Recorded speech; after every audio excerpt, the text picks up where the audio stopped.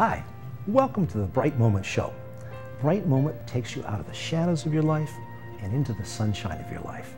We bring techniques in from success, motivation, peak performance, and we take everything and put it in action-oriented tips you can use tonight to move your life ahead. Stay with us, you're going to love it.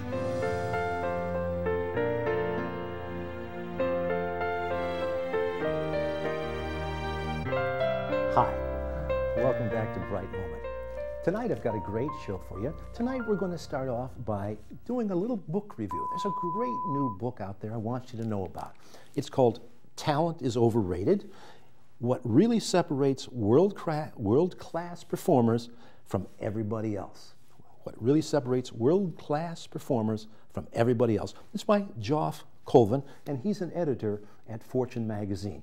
Great book. Now, there's a lot of material in there, a lot of things about if you're into peak performance, success, motivation, all the stuff that we're into on this show. This is a book you're going to be very interested in. But I'm going to give you the part that I think you might want to know about that's going to be the most helpful to you. He spends a lot of time, he starts to talk about something called deliberate practice. Deliberate practice. He understands that if you're going to get better at something, you need to practice. If you have a speech you're going to make, you need to make the speech. If you're going to be a better baseball player, you need to practice pitching, throwing, or whatever it is. You need to practice. You don't just get better on your own for the most part. So you need to practice. But what separates the superstars from the also-rans is what he calls deliberate practice. Now, what does deliberate practice mean?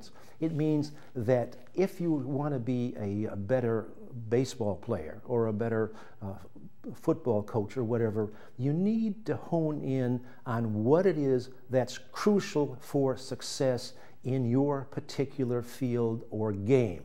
Now, you can go out and you could spend all day and all night practicing all kinds of different stuff, but you're going to waste a lot of time on things that don't mean anything.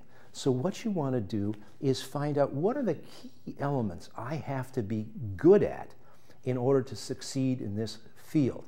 If you're a football player, maybe it's a passing game, that all the blocking and the tackling, whatever it is, that's good and you have to have that down. But the real key to success for you in that particular field is being able to run a passing game or whatever it is. If you're a speaker, maybe the key to success is not so much knowing the content about what it is that you're talking about, but being able to relate to the audience and make them laugh and lighten it up and make learning fun. That might be more important than the actual content. So you practice getting laughs or lightening things up or that kind of stuff. So you get very, very focused on those very few things that set the winners apart from the also-rans. And then you create deliberate practice. Now, what's involved in deliberate practice? Well, the first thing is that you decide where you want to go. You want to be a better speaker.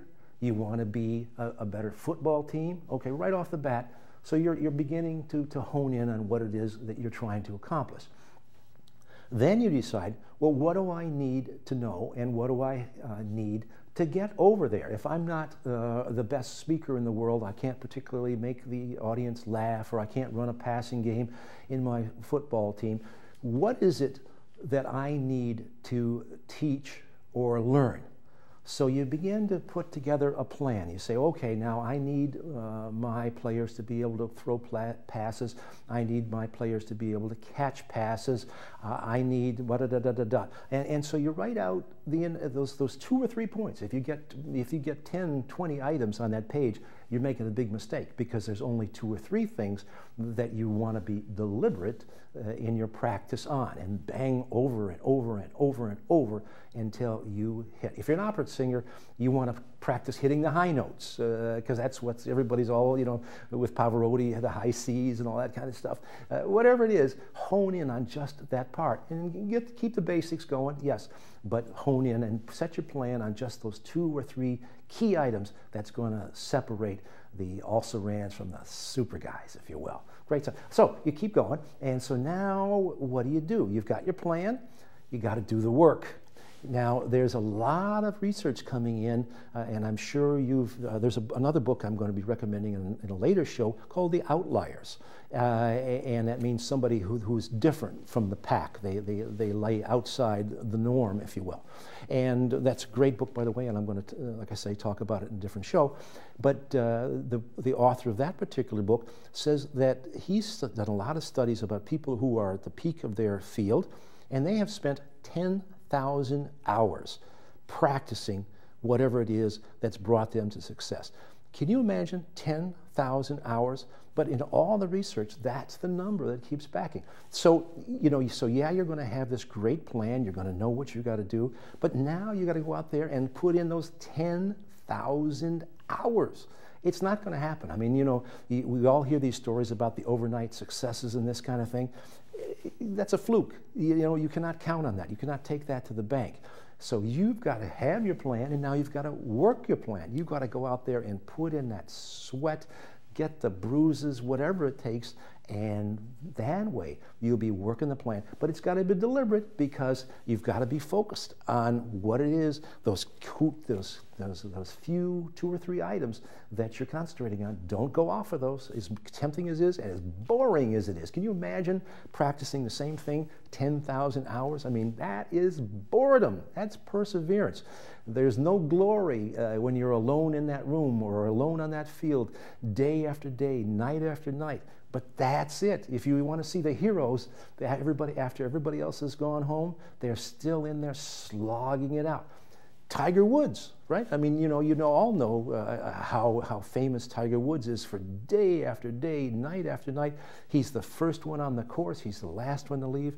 Rain, snow, he's out, boom, bang, hitting the ball.